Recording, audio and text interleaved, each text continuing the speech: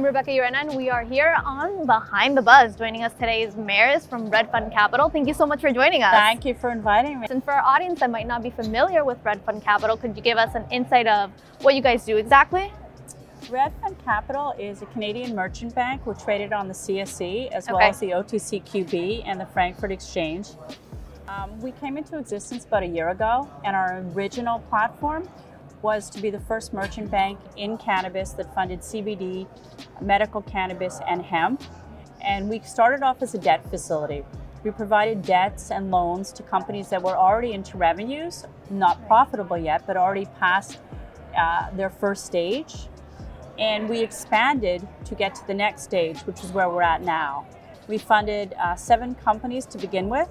We have 13 companies in our portfolio because what we've done is we've expanded to create advisory services for companies, which we found was really important. Infrastructure, helping the companies grow. Once they get past the first stage, they end up with different problems, especially with regulation and compliance. And what's the biggest problem you've kind of seen in company growth? Pivoting in the space.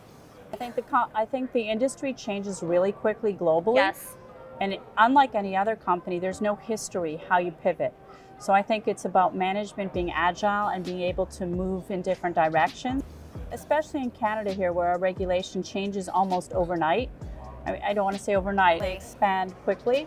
Companies being able to pivot to go to other global countries.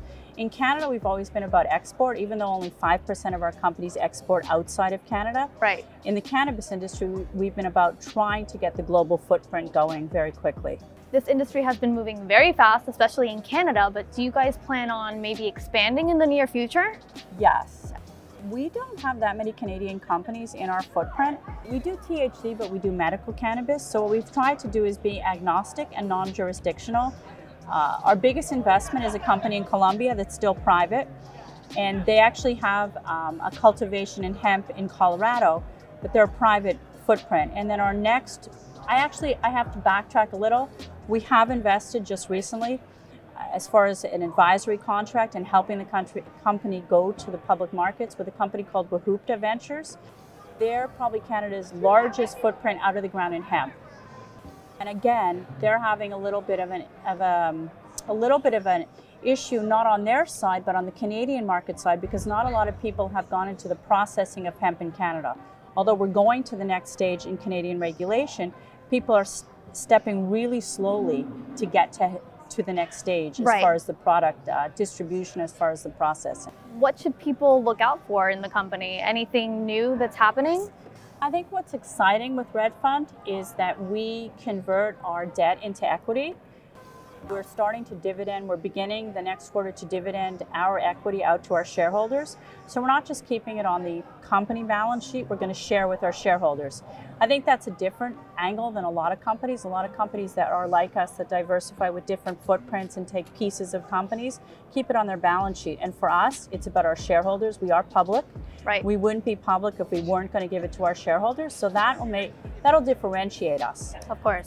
Besides that, what differentiated us from the beginning was I'm a banker, I'm a woman. Many of the companies here in Canada and the United States, we're starting to see more women that were banking transition to go into cannabis, but they're slow to get involved. This per se and the space itself is still a little bit dangerous, people think, for a woman, or I would say for people to say they're in cannabis. You know, we backtrack a little, we go forward. But I think that it's an industry and it's a sector that's only going to grow globally.